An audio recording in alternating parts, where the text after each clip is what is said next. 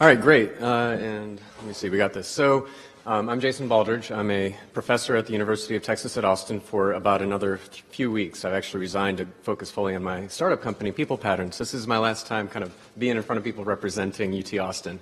So I'm going to talk about work that was done in my lab around geolocation, and in particular looking at text-based geolocation and also toponym resolution. And then I'm going to connect that up to questions of word meaning and sentence meaning toward the end. Okay. I'm not advancing. Okay, there we go. All right, so you can ask yourself a question, what does barbecue mean, right? And if you ask a semanticist, a linguistic semanticist, they might say it's barbecue prime, all right? And there's a standard joke, what's the meaning of life? It's life prime. So that doesn't somehow capture the meaning of things. If you're doing model theoretic semantics, it might be fine, but we might be interested in other kinds of ways of representing meaning. So for example, a lot of people are very fond of using things like bags of words, which you can represent using word clouds, to say like, well, the meaning of barbecue is actually the collection of words that are associated with that word from a large collection of texts. All right, well, we might instead say, well, I like images, so let me build maybe some kind of neural network and it's going to learn representations about what barbecue looks like. Or I might say, what's the sort of time course of barbecue over the course of human history, right? It goes all the way back to sort of cave days. Or I might say, where does barbecue happen on Earth, right? So a different sort of, again, another sort of model that we can check the meaning of barbecue against. Ultimately, it's what this kid is experiencing in his head as he enjoys this nice piece of barbecue. Remember, I'm from Texas, so barbecue is really important around there. That's why barbecue is the example. Okay, so somehow that's maybe what's really going on. And when we're trying to develop computational models of meaning, we don't yet know how the brain really works, and neural networks are not quite there yet. If you look at studies about how does the rabbit brain actually just blink, it's an incredibly complex network. And so we're not there yet. Let's figure out how we people as natural language processing researchers have access to a whole bunch of data that will tell us something about how can I model the meaning of barbecue. All right. So part of my dissertation research was looking into universal grammar via something called categorical grammar. And one of the key things about categorical grammar is it has a really nice tight connection between syntax and semantics. And so you're seeing here an analysis that has sort of these CCG categories along with some lambda term semantics. And for me, coming out of my PhD, that's what semantics was. We had syntax and we had semantic logical forms that we built up as we analyzed our syntax. Well, then I went to UT Austin. I joined in 2005, and Ray Mooney is there. He said, I don't care about these logical forms you build.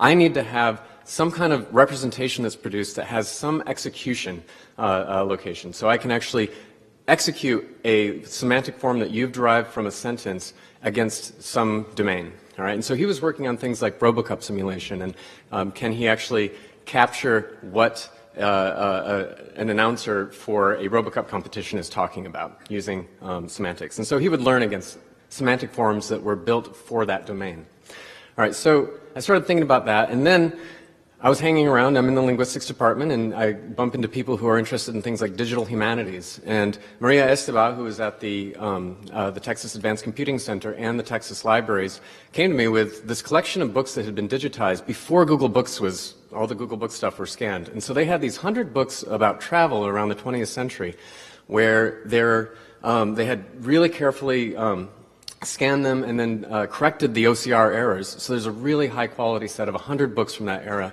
And she was like, well, what could we do with these? And I was like, well, these are about travel, and hey, I do natural language processing. I can do name identity recognition. I can, we can map them out. And one of the sort of motivations for this was there's a project called Google Lit Trips where people are actually annotating by hand books like Grapes of Wrath for where are the different things happening in the book, and then you can sort of follow the course of the book through using something like Google Earth. And they've found that kids get more engaged with the books when they're able to think about the geographic space that the book lives in. So the idea is, hey, could we take those books from there and then actually just automate this process? Cool. So if you take these books and you just run a standard latent Dirichlet allocation topic model on it, you get these really nice topics that come out. It's pretty common from running LDA to get these sorts of things. And what's really cool is, because these are about travel, these sort of location-specific topics just pop right out, right? And so there's sort of a very clear connection between some of the texts and some of the locations because, hey, it's a book about Egypt. Hey, it's a book about the Midwest, or it's about Canada. And we'd love to be able to learn these sorts of things and then maybe be able to predict again, using these sorts of ideas for a new text, where is this text about? Maybe even when there aren't any actual things like Austin or Seattle mentioned in the text. All right. Now, it turns out that there's all this metadata hanging around now, right, with Wikipedia and Facebook likes and reviews and things like that. So when I started in computational linguistics in the mid-90s, that wasn't there. And hey, cool, the internet came along and labeled stuff for us. It's awesome. So I started out wanting to be able to work with these books from the 19th century. And the problem is that passages of text written in a book in 1882 don't generally have a latitude, longitude associated with them. But there are these people running around doing Twitter who happen to geolocate themselves as they're posting comments and so on. So people in my field started playing around with the idea of, hey, given what a person is saying, can we predict where they are? All right, so it turns out this person is somewhere near Seattle. Okay. Also, Wikipedia, again, people have been annotating very nicely. They have the latitude and longitude of the University of Texas at Austin listed right there. So again, that's text associated with a latitude, longitude, and we can learn from that. We can also do things like pulling out a word distribution. So anybody want to guess what word this is representing on the Earth based on Wikipedia? Mountain, yeah, it's mountain. So, and what's kind of cool is just the sort of histogram of the probability of mountain over Wikipedia actually almost mirrors a lot of the actual natural topography of the United States. Notice, of course, there are actually mountains in Mexico that aren't being represented because this is English only. All right. Now, given a person's Twitter feed, this is Flip Cromer, another guy in Austin, could I actually predict where this person is? So how would that work? Well, what we can do is take this approach of parceling the Earth out into a large collection of cells in a big grid, and then we can build language models for each one of those cells. All right, so just basically think about it. I have a whole bunch of documents that fall within a bounding box around Seattle, and those are all the people who've been tweeting within that bounding box, or all the Wikipedia pages that have fallen in within that bounding box. And I can build up a unigram language model. I could build up all sorts of different kinds of language models around that. And then I could try to characterize a future document in terms of its fit to such language models. All right, so the key idea then is we're going to build up this sort of very large representation, possibly tens of thousands of cells, depending on the granularity that we're looking at, and then we're going to be able to compare future documents against those. There's a problem, however, when we're looking at something like Twitter or Wikipedia, there's not an even distribution of documents over the whole space of the Earth, right? And so if you look at how people are distributed on Twitter with respect to the United States, you get something that's very lumpy like this. Tons of people in New York City, tons of people in Los Angeles, pretty good representation in Texas, but then there's that whole swath of like nothingness, right? So if I just have an even grid that covers that whole area, I'm going to do a pretty poor job of characterizing some places, right? I'm going to have too many people jammed around New York City, sort of losing their voices within that. And then I'm going to have a small number of people who are actually covering this, very large area in Montana. All right, so what we did is we used a KD tree to parcel the grid so that it basically has sort of a balanced number of documents per cell. And then we're going to build the language models around each one of those cells. Okay, so that's the kind of core idea. And then when you look and zoom into New York City, we get these really, kind of fine-grained cells. Cool. All right, so then once I have built up these language models around the whole world, I then have a new document, this, my friend Flip there, and what we can do is we can compare his language use against all of the language use in all of these different cells and basically build up some kind of ranking over all of the cells in terms of how good they are as a match for his language, right?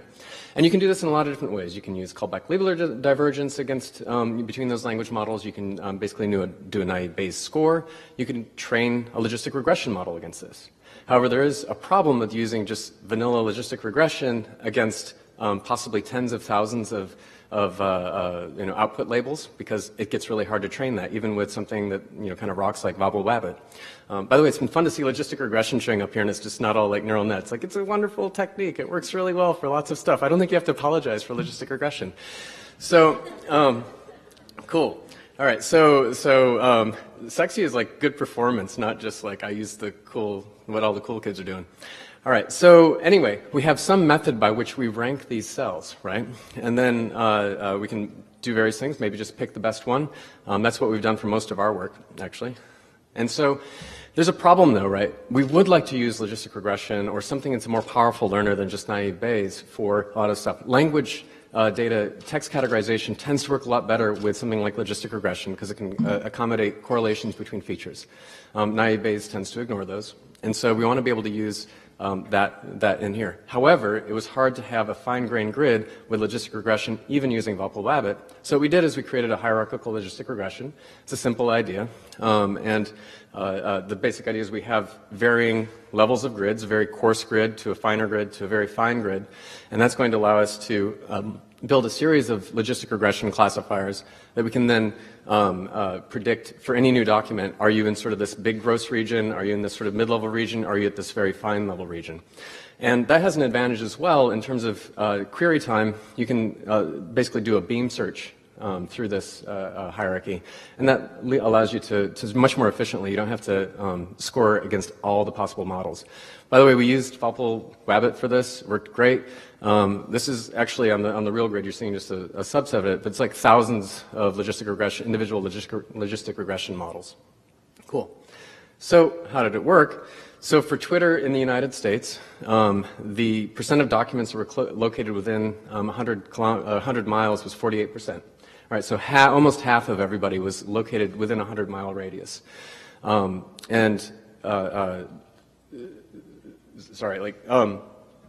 You can think about, well, is that useful or not? And there are a lot of applications that try to look at things like health trends on Twitter. And so are people complaining about allergies and this and this and that?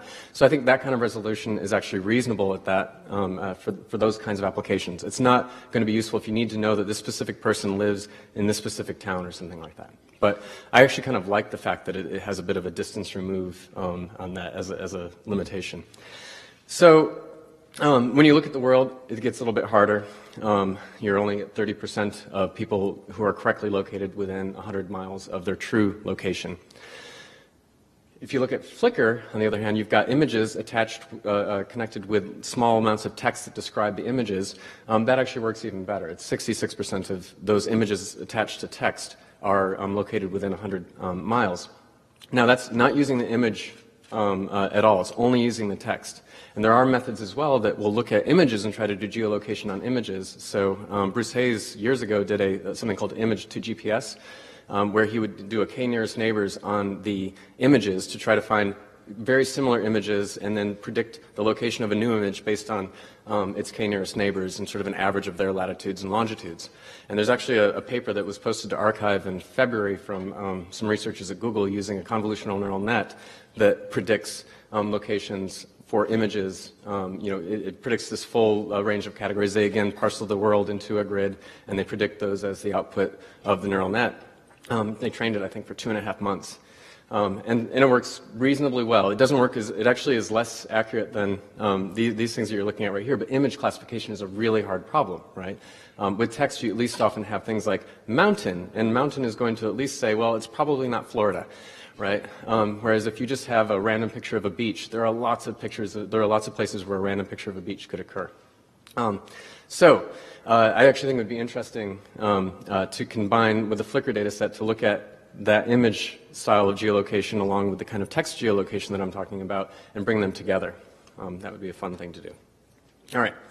So just to sort of make the point that logistic regression was kind of the right choice here. If you compare naive Bayes, where you're scoring based on a naive Bayes language model versus using this hierarchical logistic regression technique for a range of different data sets, the logistic regression technique dominates. It's in some cases even 12% better. And that's very true for the kind of the social media data sets. We also did this with Wikipedia, which is a much easier task to work on. If you think about it, documents like the University of Texas one that I showed you has a lot of things about Austin. It has buildings that happen to occur in the University of Texas. And so there's a lot more indications that improve on that. So you actually get up to 90% accuracy for the Wikipedia geolocation task. All right. Cool. The other thing is, hey, logistic regression allows you to look at the feature weights, and you get really nice feature weights coming out of these. And so you even get sometimes local foods that are associated with a place like Seattle or Tulsa and so on. All right, so you have kind of interpretable features that are happily coming out of these models. Okay, so hey, cool. Now we can do this thing. We can take something like John Beadle's Western Wilds, and we can predict geolocations for paragraphs in the text, and we can map them out. Cool. One of the things that I would love to have kind of happening next, there's a neat part of that Google paper that I was mentioning where it's hard to geolocate any individual image, but if you use an LSTM to sort of chain together the predictions, it's able to smooth over the fact that you've got a picture of a cat that you don't really know where that is, but hey, there's the Eiffel Tower. So you can now say, well, that cat was probably near the Eiffel Tower. So with the kind of task here of the geolocation for the paragraphs of a book like Western Wilds, you can imagine that that has a natural sort of tendency to stick in the same location as well, even when you're in a phase where you're talking about Santa Fe, blah, blah, blah, blah, blah, and then the next paragraph only mentions mountains, right? And you're like, well, I would be very unsure about it, but if I know that the previous one was Santa Fe, I could do a better job of predicting that. So we might see less jumpiness than what you're seeing with this particular output. Okay, so there's a flip problem, which is this toponym resolution, right? This is one of the kind of, it's a subset of the task of named entity resolution, where I might say like, hey, that's John Smith. Which John Smith is it? Like, show me his Wikipedia page, right? That's Portland. Which Portland are we talking about? So this is a general thing, but we approach the toponym resolution problem specifically because there's a whole bunch of knowledge sources that we can apply to this. And so if we think about something like Portland, for example, there are at least 18 different Portlands in the United States. I believe there are 54 Springfields. So, you know, there's a lot of ambiguity for some of these toponyms. You guys probably would naturally think of Oregon, but my mom grew up in Portland, Michigan, so that's the one that naturally comes to me. All right, so how do we resolve this task? So we're going away from something where we're trying to predict a latitude and longitude for, say, some chunk of text into, hey, this is Portland, which one was it? Okay? So we generally do this in context. We usually have documents where we've got maybe something like Portland being mentioned, and then, oh, hey, look, there's Ann Arbor, there's White Pigeon, Detroit and Lansing, and so on. And so kind of the early days of toponym resolution, one of the common things people would do is they'd say, well, I've got this text, and I'm going to do something called spatial minimality. All right?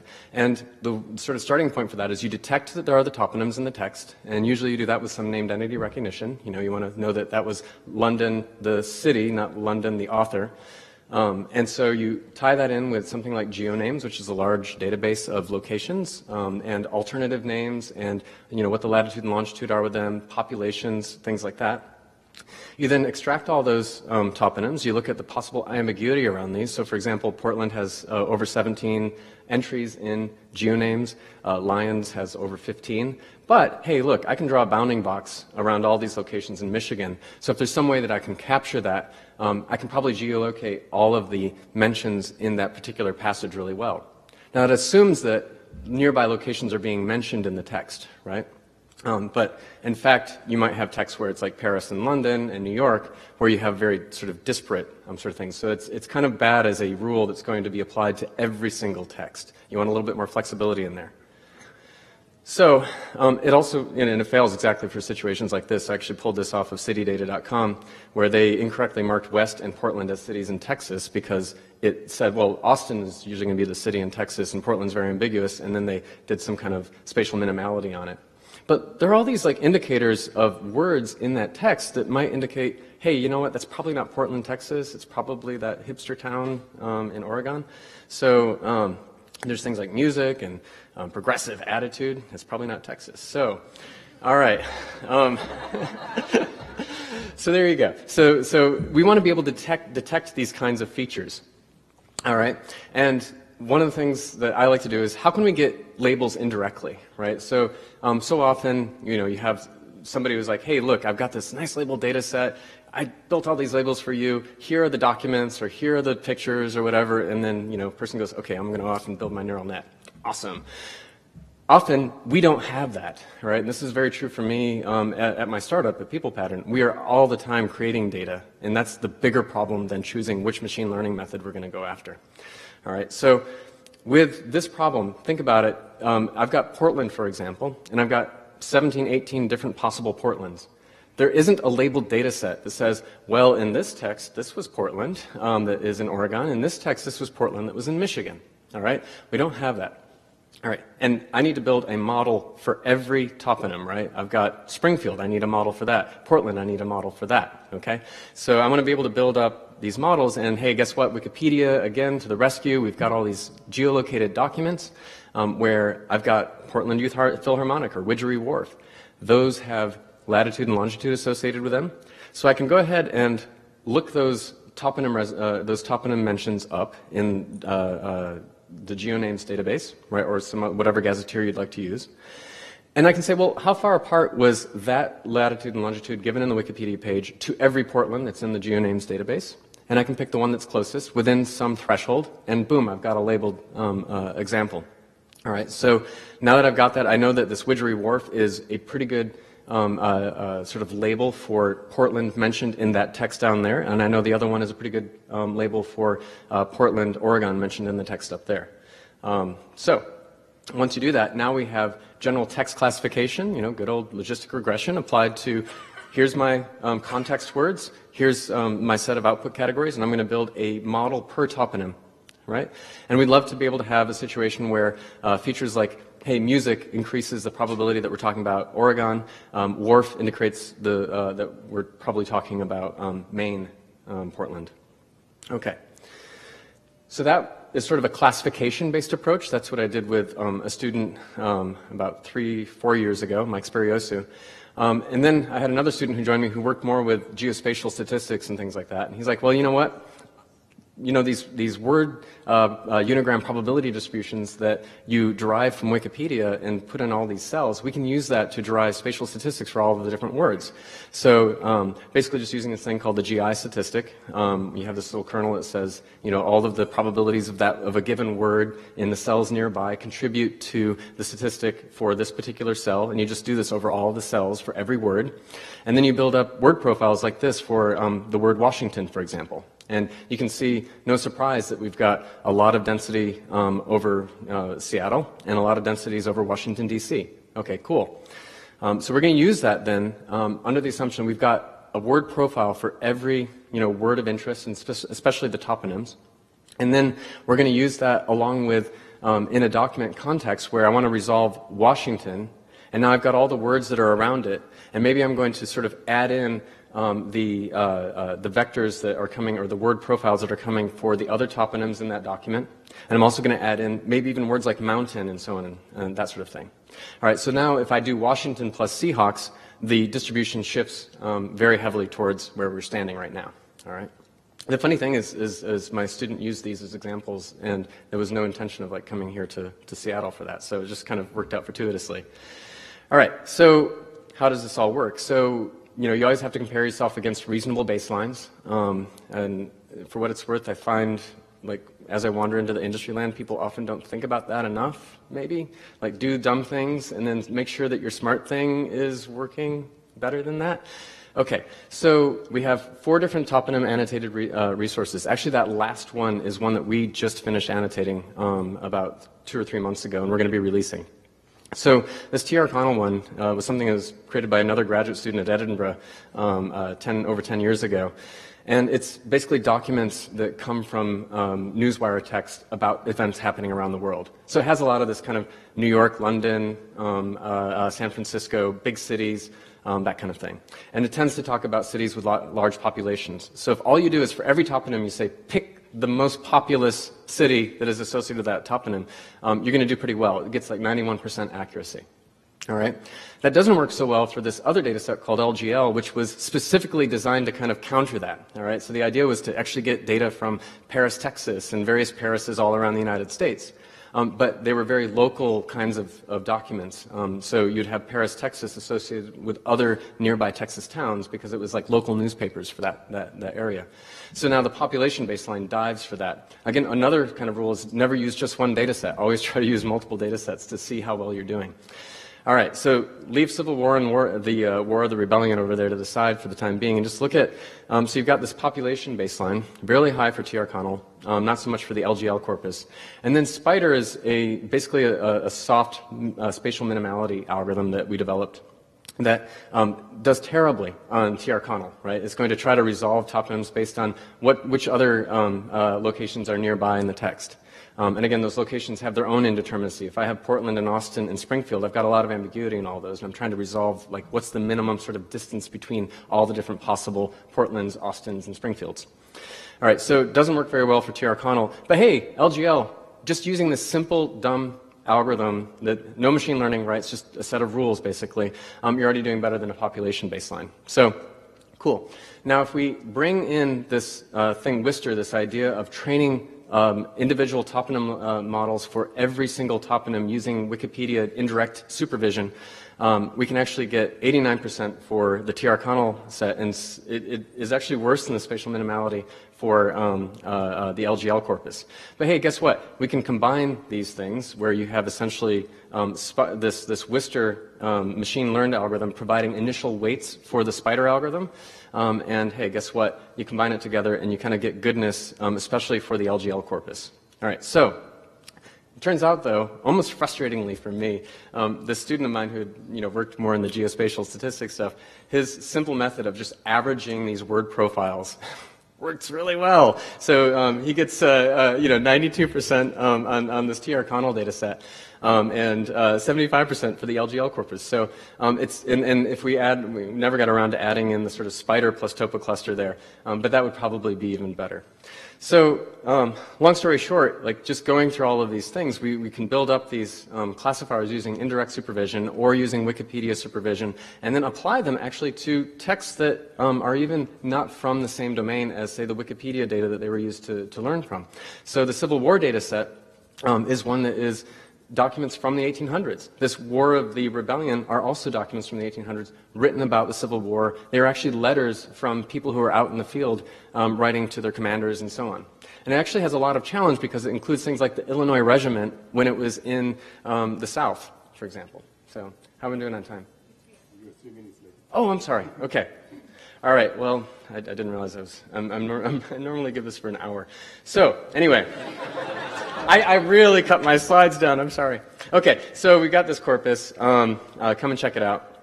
Let me just finish up very quickly by saying there are a lot of ways of thinking about how words correlate with interesting things, such as geography, demographics. So like male versus female. Men and women use language differently. My colleague at UT Austin, Jamie Pennebaker, has studied this for over 3 decades. All right, so men use the word the at a slightly higher rate than women do. So we can tie these to things like demographic variables. We can tie them to time, right? Breakfast, lunch, and dinner have different sorts of distributions over the day. So do Kanye and Bieber, right? So you're seeing like the Bieber guys going to sleep while the Kanye folks are just getting up. You have words like snow and beach. If we look over the course of years, they have a sort of a periodic distribution.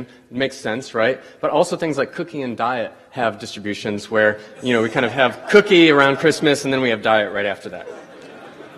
We have over the whole course of human history, right, of words like war, and then you can see like the words like slave showing up for both the Civil War and for the Vietnam War when civil rights was going on. So I'll just kind of go over that. We can use the same method that I was talking about for geolocation to do things like temporal resolution. And we can consider tying in other modalities like video and image. So a lot of people these days are interested in things like word2vec, and they're like, word2vec. People have been doing word vectors for frickin' long time, like multiple decades, right? So, sorry, it's like slightly frustrating to me that it's so exciting for people.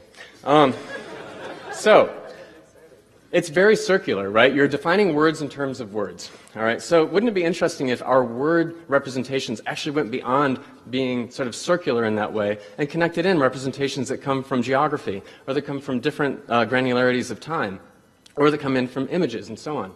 And then if we could piece those into logical forms, and this is something that Ray Mooney and Katrin Eric, my colleagues at UT Austin, are really interested in doing, is using sort of soft inferences, using similarity on word representations along with actual logical forms. Cool, and they're using things like Markov logic networks and stuff like that to do that. So basically it's an appeal to think about the meaning of words and the meaning of sentences as more than just squishing them all into a vector. As Ray Mooney, my colleague, always says, you can't squish the meaning of a sentence into a vector. Turns out if you do matrices, you can maybe start getting there. But I'll just leave you with that. Meaning is hard and interesting. So cool, thank you.